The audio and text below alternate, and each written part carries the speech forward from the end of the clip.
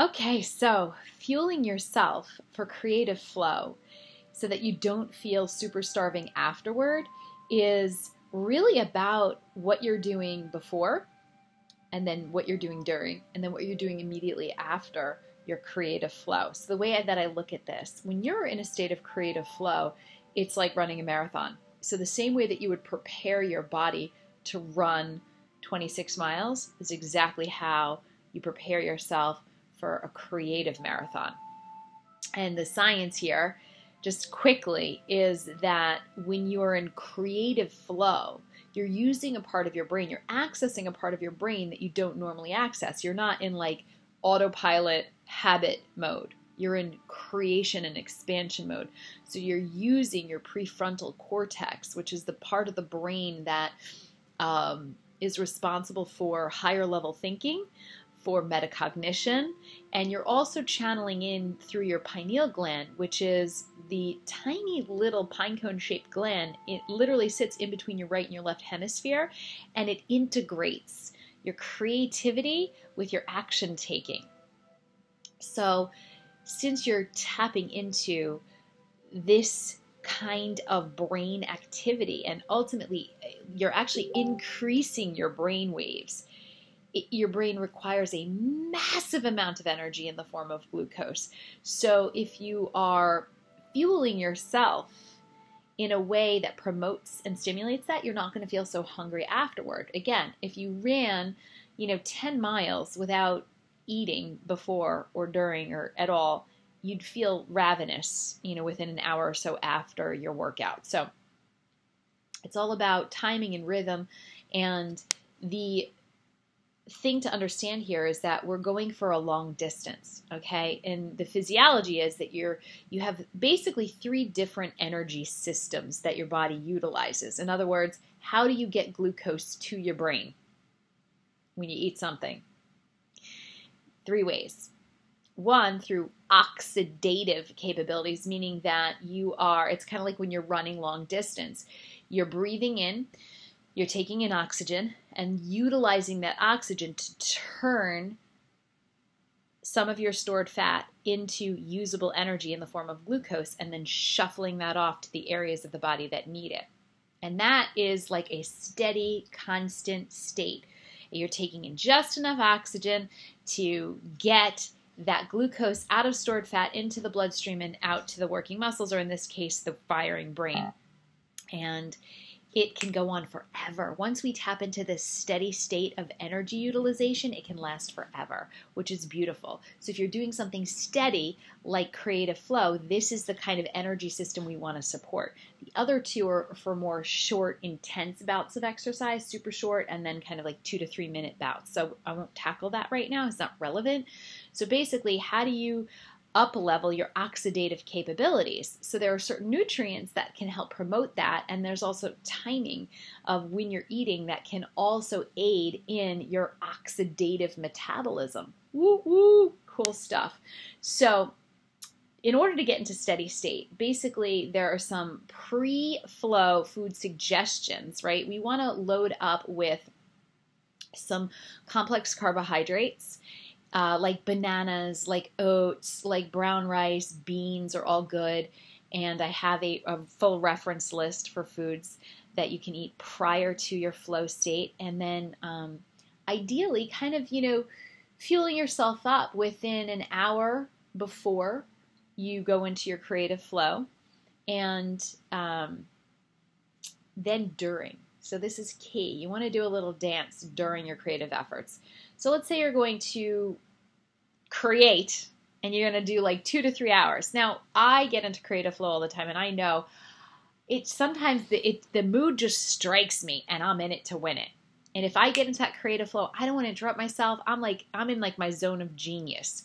So take this with a grain of salt and learn to coach yourself, right? Again, this is just about like being aware ahead of time that you always kind of want to be feeding yourself so that you can actually, and here's what's key here, you can actually increase the number of times you go into a zone of genius. In other words, you have a divine download, right? And that's like a whole other training, is like how to actually feel and move your body so that you're literally totally open. Your cells are completely clear and ready to receive creativity.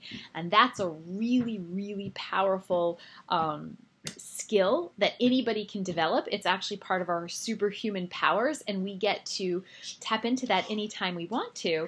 It's just a matter of training our body, training our physiology, just like we do during a workout.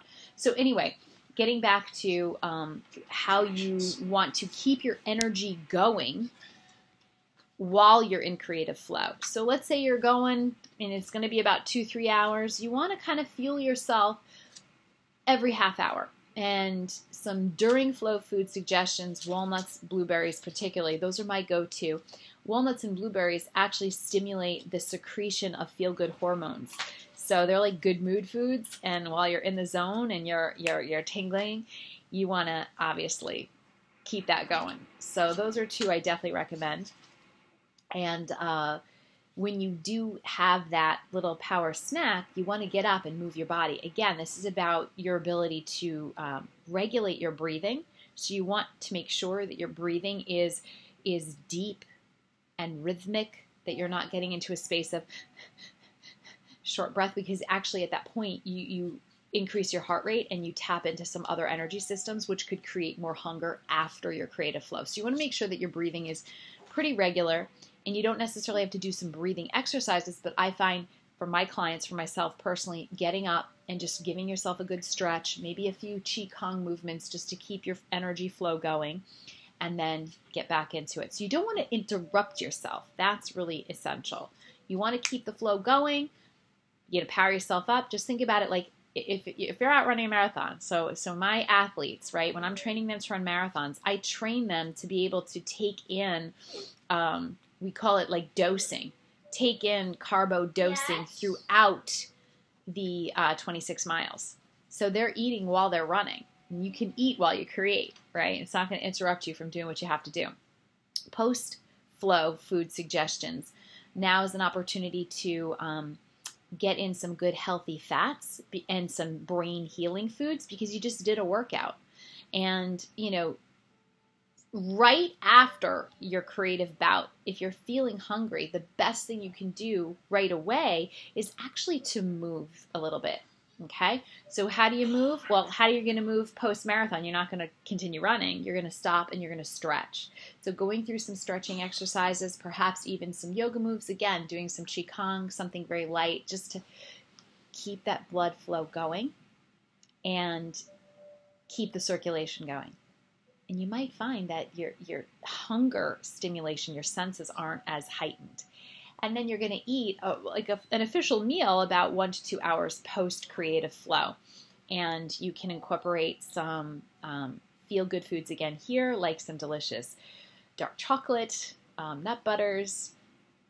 My go-to usually is I like to do like a big salad, leafy greens. I love Asian pears and nut butter. That's always like a go-to for me. So big leafy green salad, and then perhaps like a nut butter dipped with some Asian pear.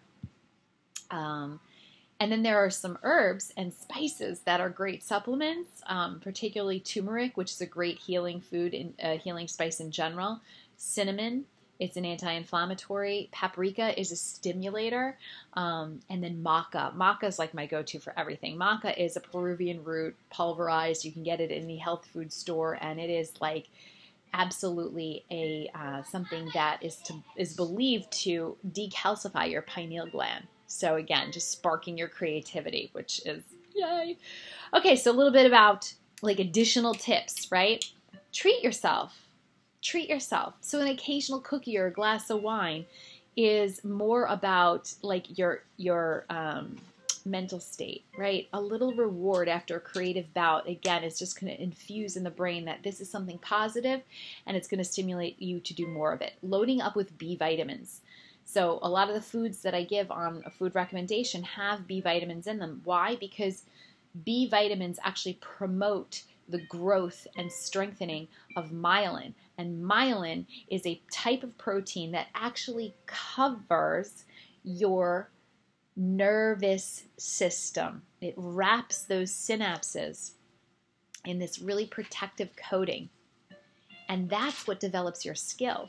So you want to improve a skill at something, you want to develop stronger and more myelin sheaths that coat the exact pathway that you're calling in. So B vitamins help grow your myelin.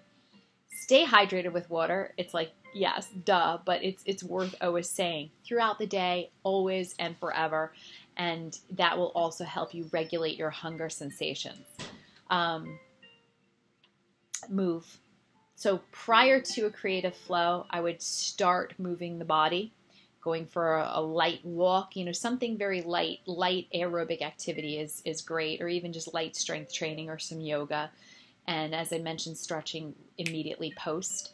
And here's the thing, this is my rule, my hard and fast rule for food in general, is always listen to your body and its cravings. I could give you all the tips in the world, but really tune in.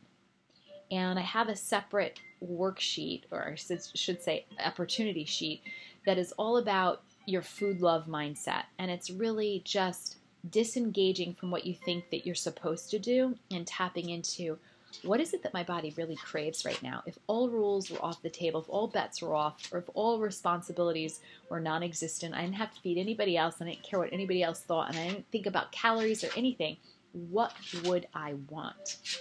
And that again takes some practice, but listening to your body.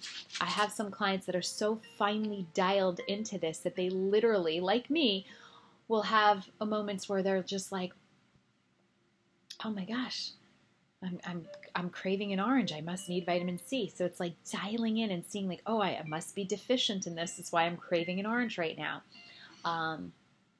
Pregnant women are the masters of this. So get to eat like a pregnant woman, in the sense of really listening to your body's cravings, and you'll never go wrong. Also listening to your feelings of hunger and really identifying what those body sensations are like for you versus emotional feelings of hunger, because those are just habits. And again, that's a whole other training. Eating seasonally and regionally. This is key too in all nutrition. You want to eat what's grown around you, and you want to eat what's grown during the season that you're in. Why? Because the nutrients are more dense. And that is, again, optimizing your body's ability to perform at peak existence. And I have trainings on that as well, but that's the long and the short of it. And as you put this into practice, you're going to see that you stay satiated, and that you stay fueled, and that you stay creative, and that you're having more creative flow, which is amazing, which is what we all want as entrepreneurs and leaders. So hopefully this was helpful. I'm sure it was. And I have an opportunity sheet that goes along with this that has some food recommendations, some additional tips, and some fabulous recipes. Much love. Peace out.